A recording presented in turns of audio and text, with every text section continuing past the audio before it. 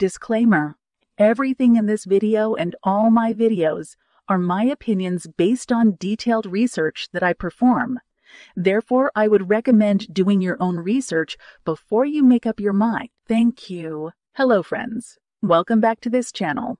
In today's video, we will be talking about the honorees for the 2023 Women of Vision Award, specifically for Meghan Markle for Digital Media Award for her Spotify podcast, Archetypes, and Prince Harry's court case.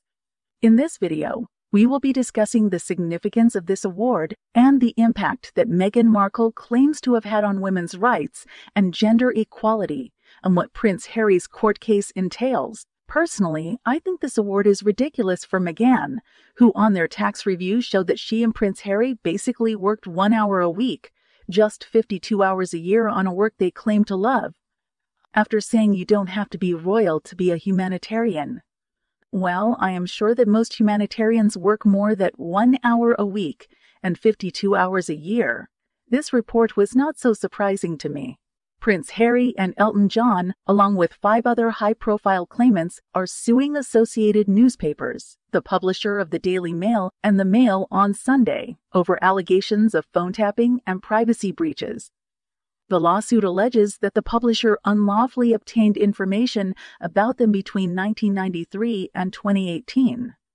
The claimants have accused the Daily Mail and Mail on Sunday of carrying out numerous unlawful acts, including bugging calls, obtaining private information, and commissioning breaking and entry.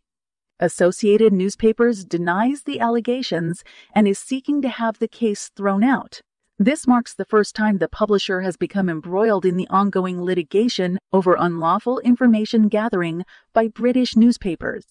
Well, it seems like Prince Harry is on another privacy tour, going after the British media. If what Prince Harry is accusing them of is true, then I find that very bad. But please, can Prince Harry stop blasting his family anytime he gets the opportunity? According to People's Magazine, Prince Harry blasts royal family, says they without doubt withheld information from him on phone hacking. Hopefully, he has evidence to prove all this claim. Now to Meghan Markle. The Women of Vision Award is given to women who have demonstrated exceptional leadership, commitment, and vision in advancing the status of women and girls around the world.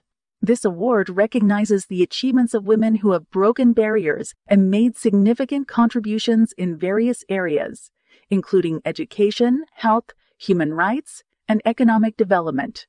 Honorees for the 2023 Women of Vision Awards, celebrating generations of progress power, have been announced. Last week, it was revealed that the Duchess of Sussex has won a Digital Media Award for her Spotify podcast Archetypes.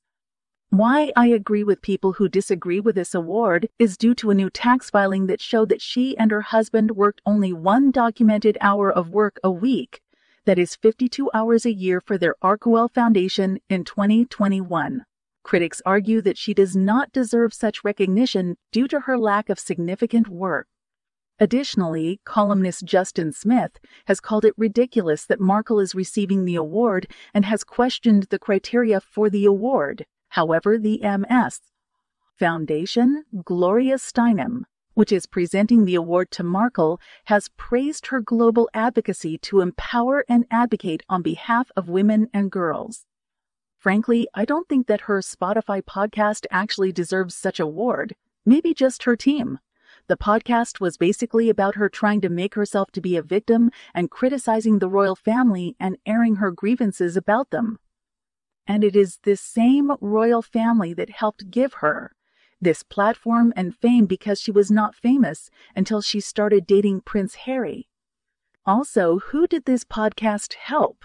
Because I don't see how that podcast helped stereotypes that get leveled against women. All it did was highlight how people, celebrities, who are privileged to have such a huge platform, display themselves as victims instead of teaching women how they overcame challenges that came their way, although some of her guests on the podcast still tried. The podcast was just Meghan talking, mostly about herself. My podcast. In conclusion, Meghan Markle's selection as one of the honorees for the 2023 Women of Vision Award is fishy in my own opinion.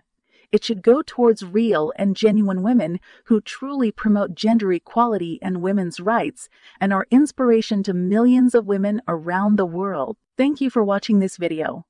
I would love to hear your own opinion in the comments section. Kindly like and subscribe, and see you on the next video. Bye!